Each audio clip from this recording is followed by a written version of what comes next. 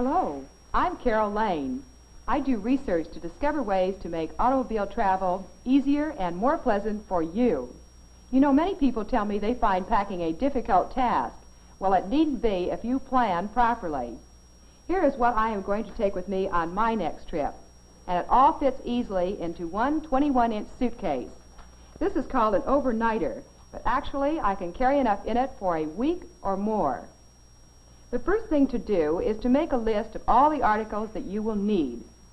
This avoids forgetting essentials or taking too much. Here is the checklist I have devised for travel.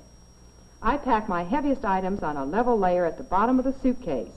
This helps to keep the rest of my clothing from being wrinkled. My shoes inside my drizzle boots keep other items from becoming soiled. My travel alarm fits securely between the shoes. An umbrella has a collapsible handle. Run your belts around the inside of the suitcase. This takes less room and prevents crushing. My cosmetics and bottles are safe from spillage in this plastic bag. I use a regular refrigerator container for this. Bobby pins, a sewing kit, aspirin, a roll of Scotch tape, which can come in mighty handy to repair a hem, and all the little extras that we can't seem to get along without go into another plastic bag for easy finding. In my job as Women's Travel Director of Shell Oil Company, I always have to appear fresh and neat at a moment's notice, so I take along a few practical items to help me accomplish this. I carry my own collapsible ironing board. It's lightweight cork and it won't heat through. It's the motorist's best friend. My travel iron, an expandable clothesline which requires no pins, a scrub mitt which is practical for linen collars or white gloves, soap flakes in a plastic cigarette case. I carry my own washcloth inside my shower cap to keep it from dampening other articles. A sweater is a must for cool weather. Roll your sweaters and other knitwear navy style to prevent creases. The rolled sweater secures the bottom layer, which then looks like this. Proper accessories will greatly extend your wardrobe.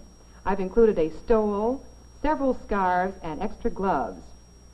Inside the gloves, I place my stockings to prevent snags.